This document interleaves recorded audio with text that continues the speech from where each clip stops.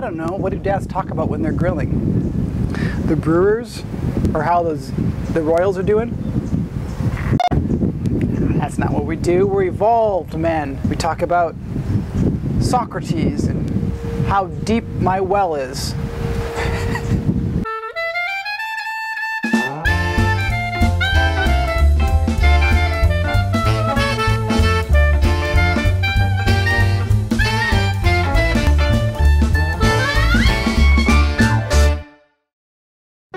Everybody, welcome to Wild at Home. I'm Richie, and today we're at the lake. There's the sun, there's the lake, and we thought to ourselves, today, this week is a great time to dive into grilling. So that's what we're doing, Grilling 101. We are going to break down probably one of the most iconic ways that we spend our time in the backyard with meat. So what I'm going to do is I'm going to break down two very, very simple ways to cook fish on the grill. We're going to do two things, like I said, right? In the center, we're going to put our traditional fish. We're going to put a piece of yellow eye and a piece of coho, skin on, butter, hot grill. On the sides, we're going to build our fish temples with a stacking of citrus and wood and greens. And so the sides are just slightly hotter. The middle is kind of at a medium temperature. The grill is going to be anywhere between 400 and 450. That's kind of normal. Got your fly. Your grill. Number one thing, heat your grill first. Even before doing that, you're going to want to take out your grill scraper, give that scraperoo, and like any good grill, guess what we have? Any good grill has a beer, and I'm at my parents', so that means I have only the highest quality beer, the champagne of beers. So it's not grilling without a High Life, or whatever. Ooh, foamy. Not very good. Heat your grill ahead of time. Make sure those bars are hot. Oil the skin of your fish. That's going to keep it from sticking, or at least help. Let it sit and release before you flip it. That's going to be the hardest thing. It's hands down the hardest part of this whole thing. And then oil the skin before you flip again. If you count it, that's 5 things. Those are the 5 tenets. That's for traditional grilling. We're going to do that. We're going to be basting as we do that as well. And the second thing we're going to do is the fish temple, and that's going to be a layering of either applewood or oak or hickory, some sort of wood, or a citrus. You can slice lemon or lime, anything that's going to kind of protect that really harsh heat. It's going to go on the grill. On top of that's going to be some greenery. You can use radish leaves, you can use dill, you can use chives, you can use grass clippings. I'm using lavender for the white fish, which I think will be nice, and then chives for the salmon. So then on top of that, your fish goes, and on top of that, the butter you're gonna baste. We made a beautiful infused butter, which was a combination of scapes.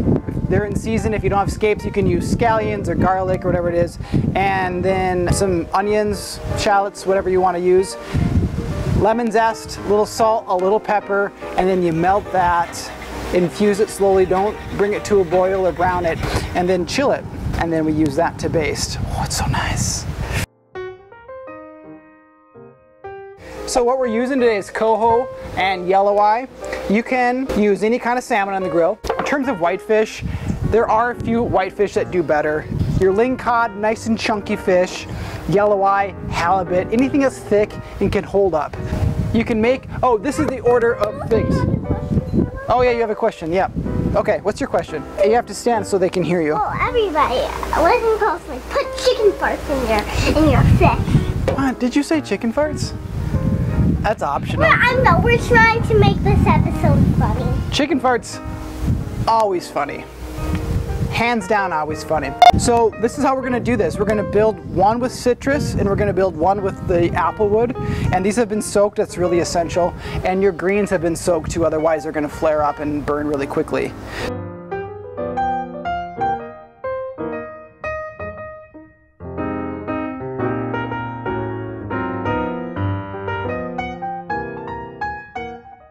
Here's a tip, don't stick your beer next to your grill.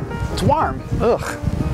Okay, hot on the outsides, middle in the middle. That's where your fish is gonna be. Your whitefish, you're gonna lay it right on top.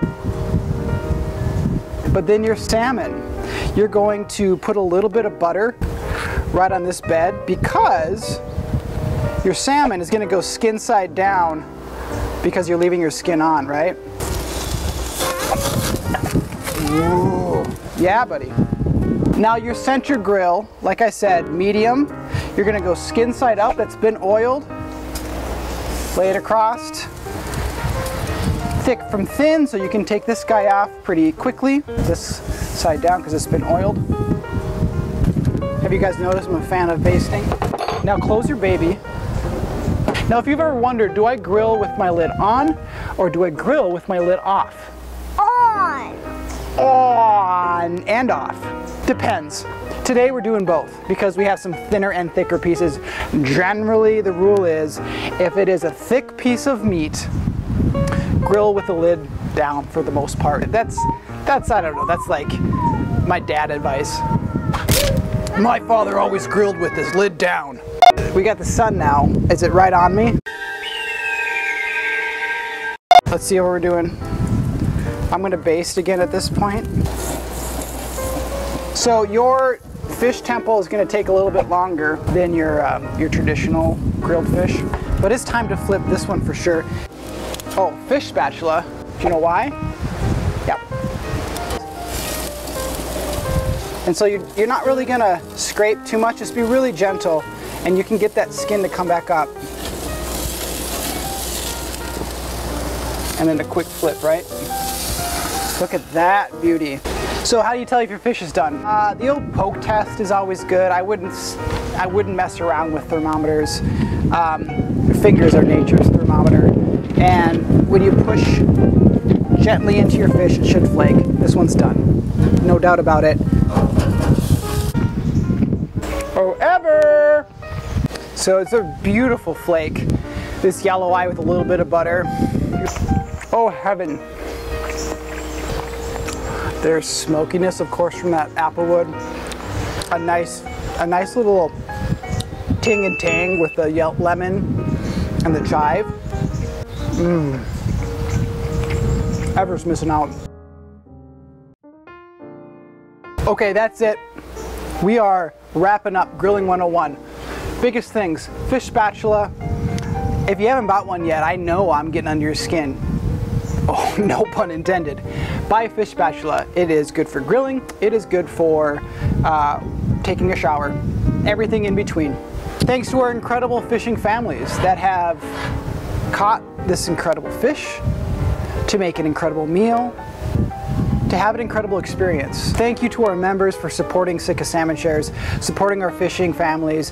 The community of small boat fishing is dependent on support from members like you. If you don't know what we're doing here at Sitka Salmon Shares, go to sitkasalmonshares.com, explore the website, look into our share program. It's grilling season, it's salmon season, symbiotic relationship happening. And learn about our fishermen and why it's important to support them. As a little bonus from me, you get a $25 off Wild at Home. Wild Home is the code, 25 bucks off your first month's share. Tune in again next week. I don't know what we're gonna do, but you know we'll figure it out together. Actually, I do know what we're gonna do, and it's gonna blow your minds. It's gonna be a blast. So thanks for tuning in. Go out, fire your grill up, charcoal or gas, I don't care, I don't judge. Just get some fish on there and have a good time. Thanks for tuning in, stay wild.